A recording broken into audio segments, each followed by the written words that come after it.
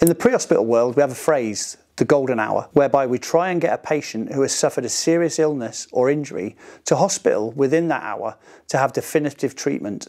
We also have a phrase called the platinum 10 minutes. The first 10 minutes of somebody who's having a life-threatening illness or injury is where all the real life-saving stuff happens. And that's not often the ambulance service that do that. It's you watching this video.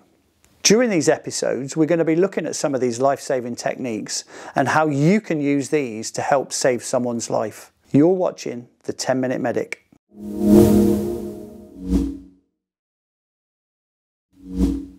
Today's episode is about catastrophic bleed. What does that mean? Well, it means that somebody has sustained an injury that has severed an artery, and our job is to stop that blood really quickly.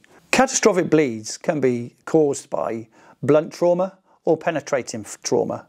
So somebody may have fallen off a motorbike, fallen off a height, have been involved in a car accident, or somebody that might have been impaled on an object or stabbed. So how much blood have we got inside us? So I weigh around 87 kilograms.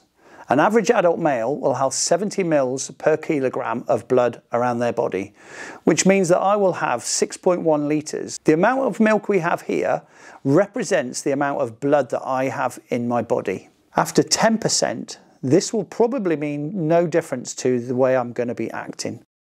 I will probably feel a little bit dizzy if I stood up, but otherwise my heart rate and my breathing rate would remain the same. As you can see, it's down to 20% now. I'm now starting to feel a little unwell. My heart rate will start to elevate, my respiratory rate will start to rise. As we go down to 30%, I'm starting to become agitated. I'm quite anxious now and quite pale and cold and clammy. My heart rate will be elevated and my respiratory rate will be elevated. As it decreases to 40% blood loss, I will become unconscious. My breathing will become erratic and you probably won't be able to feel a pulse. Anything further than 40%, I'm starting to die. This episode is sponsored by Bleed Control UK, who have kindly donated one of their bleed control kits. An aid memoir, 2 tourniquets, 2 trauma shears, 3 packs of 4 nitrile gloves, trauma dressings 10 by 18, 2 of those, trauma dressing 15 by 18, 1 of those, a vented chest seal, a packing gauze, 2 foil blankets and a marker pen. Before we start any life-saving intervention, we must make sure that we're safe. We also need to make sure that 999 or 112 is called so that the emergency services are on their way. We've identified our catastrophic bleed marked by the X. We're going to put the tourniquet 3 to 5 inches above the wound and pull it tight. Velcro strap will be snug underneath. We're then going to turn that windlass 2 or 3 times until the bleeding has stopped.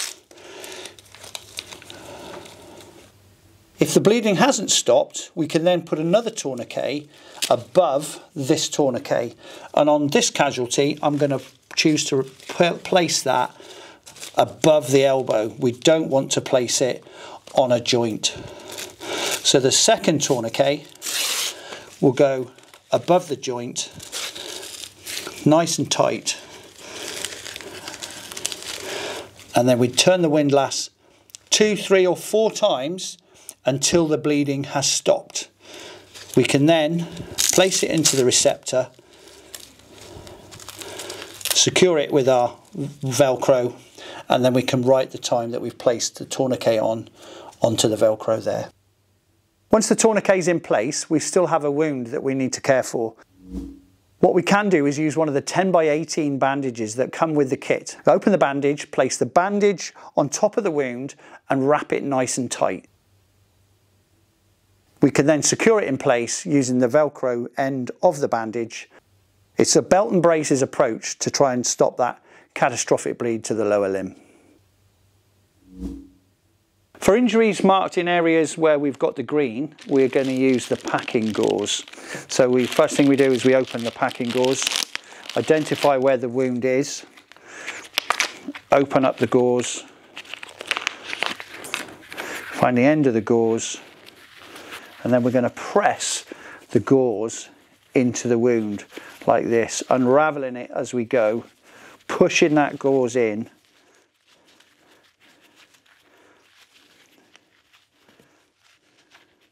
Until we've got some gauze protruding at the top of the wound.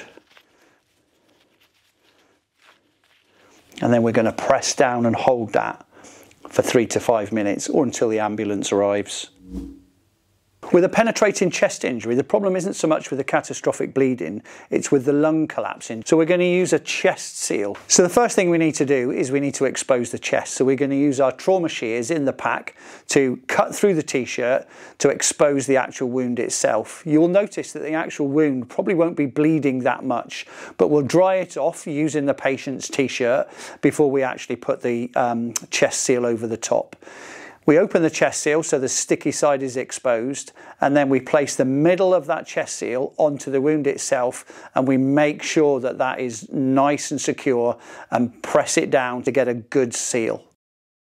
With a penetrating injury to the abdomen, we first need to identify the wound. Use the trauma shears to cut away clothing so the wound is visible. Using the large 15 by 18 dressing, press the padded part onto the wound and apply firm pressure to stop the bleed.